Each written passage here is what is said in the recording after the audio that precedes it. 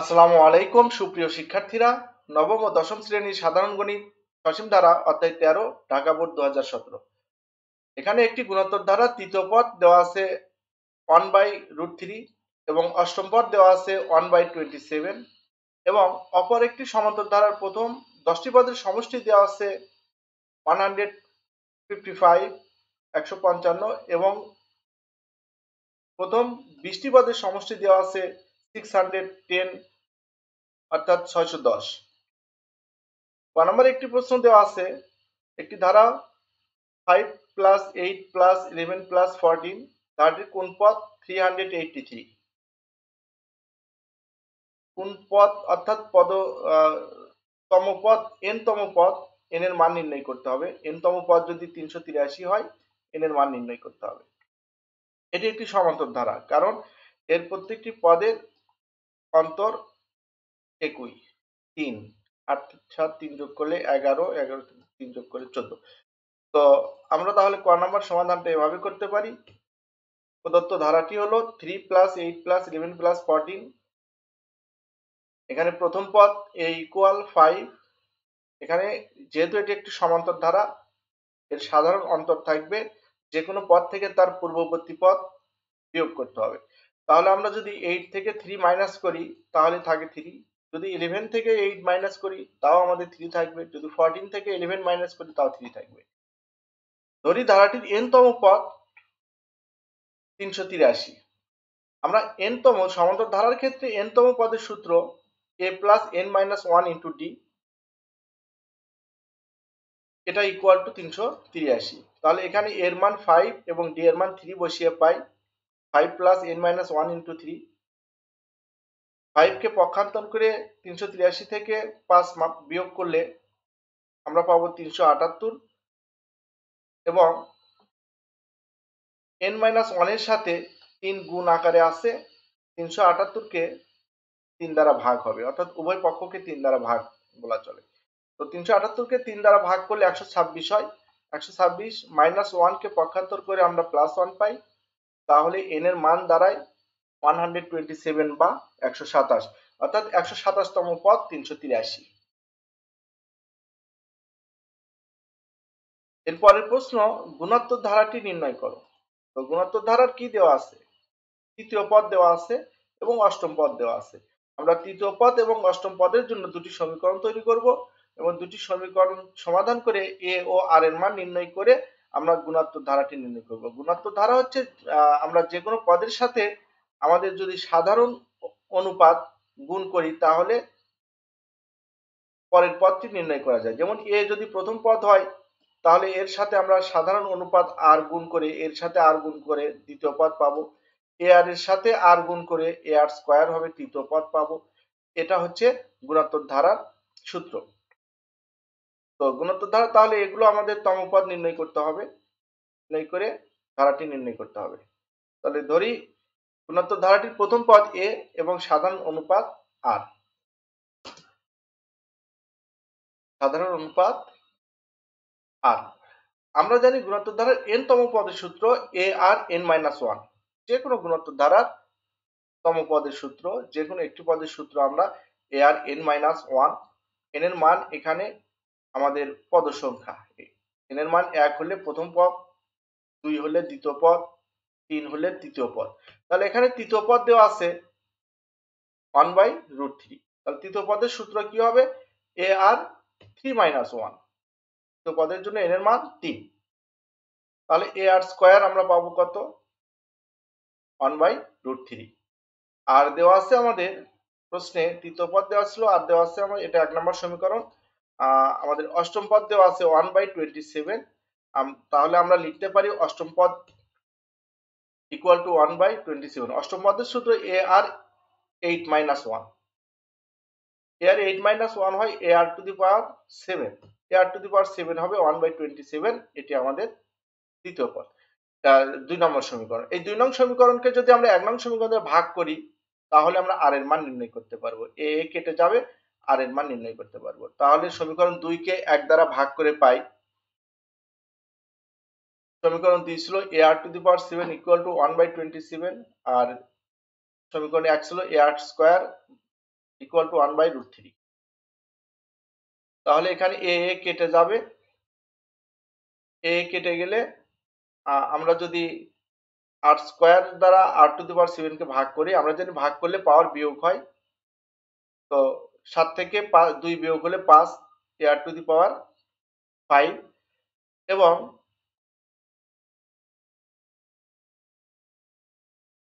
আমাদের এই যে নিচের ভগ্নাংশটি উল্টিয়ে দিলে আর আমরা 27 কে √3⁶ করতে পারি। কেন করতে পারি? দেখো আমরা 27 কে একটু ভাঙি। 27 3 দ্বারা ভাগ করলে হয় 9, এটাকে 3 দ্বারা ভাগ করলে হয় 3। তো 3 হলো √3 গুণ √3, তার মানে একটা 3 তে আমাদের দুইটা √3 গুণ আকারে আছে, এখানে আমাদের দুইটা √3 আছে এখানে, তাহলে 6√3 √3⁶, কারণ এখানে প্রতিটি 3 এর ভিতর আমরা দুইটা করে √3 পাই। এভাবে তোমরা বুঝতে পারো, এটা √3 গুণ করলে 3 হয়, অর্থাৎ √3 গুণ √3 √3², এখানে পাবো 3। তাহলে তিনটা 3 তে আমরা √3⁶ পাবো, এই যে √3⁶। এখান থেকে যদি আমরা √3⁶ কে যদি √3 দ্বারা ভাগ করি তাহলে আমরা পাবো √3⁵। উভয় পক্ষ থেকে 5 পাওয়ার আমরা বাদ দিলে পাই আর এর মান 1/√3। এক হতে পাই ar² ইকুয়াল টু 1/√3, আর এর মান 1/√3 বসিয়ে দিলে আমরা পাই 1/3, স্কয়ার রুট কেটে যায়, এখানে থাকে 3। 3 দ্বারা 1 কে গুণ করলে আমরা পাই a ইকুয়াল 1/√3 ইন্টু 3। 3 তে আমরা দুটা √3 গুণ আকারে পাই, √3 ইন্টু √3। তাহলে একটা √3 কেটে গেলে এর মান থাকে √3।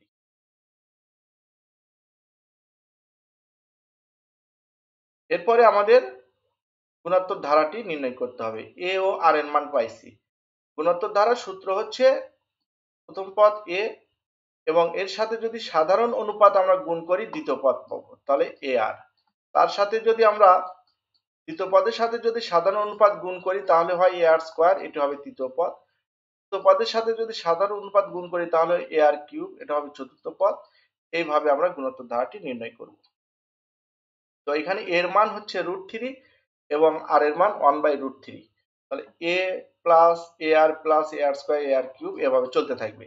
a ও আর এর মান বসিয়ে আমরা পাই, এখানে √3 কেটে যায়, এখানে √3² মানে এটা 3, স্কয়ার রুট কেটে গেলে 3 থাকে, 3 তে আমরা দুইটা √3 থাকে, তাহলে এখানে আমাদের থাকবে একটা √3,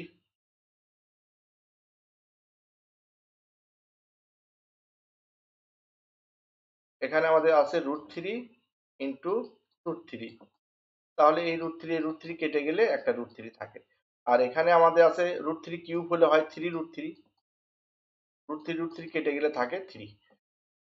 অতএব নির্ণয় গুণোত্তর ধারাটি √3 প্লাস 1 প্লাস 1/√3 প্লাস 1/3 প্লাস ... এটাই হচ্ছে আমাদের প্রদত্ত নির্ণয় গুণোত্তর ধারা। এরপরের প্রশ্ন আছে সমান্তর ধারাটির 30তম পদ নির্ণয় করো। সমান্তর ধারা, এই যে সমান্তর ধারার প্রথম 10 পদের সমষ্টি এত এবং 20 পদের সমষ্টি। তাহলে সমান্তর ধারার nটি পদের সমষ্টির সূত্র আমরা জানি n/2 into 2a plus n minus 1 into d। এটা থেকে আমরা দুটি সমীকরণ তৈরি করতে পারবো। মনে করি সমান্তর ধারার প্রথম পদ a এবং সমান্তর ধারার সাধারণ অন্তর d, পদ সংখ্যা n হলে আমরা সমষ্টির সূত্র জানি। আমি এখানে সূত্র লিখে দিছি, সমান্তর ধারার n পদের সমষ্টি n/2 2a plus n minus 1 into d। তাহলে প্রথম 10টি পদের সমষ্টি দেওয়া আছে 155। তো 100 এই 10টি পদের সমষ্টি মানে এটা n হচ্ছে 10, তাহলে n এর মান 10 বসিয়ে আমরা পাই 10/2 2a প্লাস n এর মান 10, 10 থেকে 1 বাদ দিলে 9 থাকে, আর 10 কে 2 দ্বারা ভাগ করলে 5 হয়, তাহলে আমরা পাই 5 into 2a plus 9d equal to 155। উভয় পক্ষকে যদি আমরা 5 দ্বারা ভাগ করি তাহলে এখানে এই 5 কেটে যাবে, 155কে 5 দ্বারা ভাগ করলে 31 হয়। তাহলে আমরা পাই 2a প্লাস 9d 31, একটি সমীকরণ পেলাম। আর 20টি পদের সমষ্টির জন্য n এর মান হবে 20। তো দেওয়া আছে 20 পদের সমষ্টি 610, তাহলে 20টি পদের সমষ্টির জন্য n এর মান 20, তাহলে সমষ্টির সূত্র n/2 × 2a + n-1, n এর মান 20 বসিয়ে পাই, 20 কে 2 দ্বারা ভাগ করলে হবে 10 এবং 20 থেকে 1 বাদ দিলে থাকবে 19, তাহলে 10 × 2a + 19d। এখন উভয় পক্ষকে 10 দ্বারা ভাগ করলে 2a + 19d = 61। এখন এটা আমাদের 2 নং সমীকরণ। এখান থেকে আমাদের নির্ণয় করতে হবে 30তম পদ। 30তম পদ নির্ণয় করতে হবে। তাহলে আমাদের সমান্তর ধারার n-তম পদের সূত্র হচ্ছে a + n-1 × t। তাহলে 30তম পদের জন্য n এর মান 30 হবে, কিন্তু a ও d এর মান আমরা এই দুটি সমীকরণকে সমাধান করে a ও d এর মান বের করব। তো আমরা যদি 2 থেকে 1 বিয়োগ করি তাহলে পাই 2 নং সমীকরণ থেকে 1 নং সমীকরণ বিয়োগ করে 2 নং সমীকরণ ছিল 2a, বাম পক্ষ ছিল 2a + 19d = 61 এবং প্রথম সমীকরণটি ছিল, এটা দ্বিতীয় সমীকরণের বাম পক্ষ 2a + 19d, এটা দ্বিতীয় সমীকরণের ডান পক্ষ। আর এটা প্রথম সমীকরণের বাম পক্ষ 2a + 9d ছিল, সামনে মাইনাস হওয়ার কারণে বিয়োগ করতেছি, যেহেতু এই প্লাসটা মাইনাস হয়ে যাবে, 61 থেকে 31 মাইনাস করলে 10d = 30 পাই।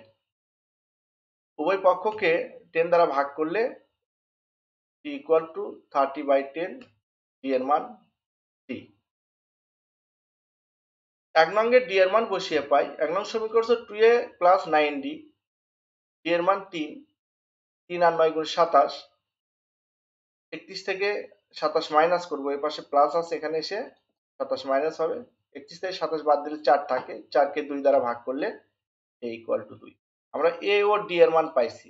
এখন আমরা প্রথম 30তম পদ নির্ণয় করতে হবে। তাহলে আমরা জানি সমান্তর ধারার জন্য n-তম পদের সূত্র হচ্ছে a + n-1 × d। কারণ সমান্তর ধারার 30তম পদের জন্য n এর মান 30, তাহলে 30তম পদ হবে a + 30 - 1 × d। তাহলে 30 থেকে 1 বাদ দিলে 29 থাকে, d এর মান 3 এবং এর মান 2। 29 আর 3 গুণ করে 2 যোগ করলে আমরা পাই 89। এটি হচ্ছে আমাদের প্রদত্ত সমান্তর ধারাটির 30তম পদ, 89।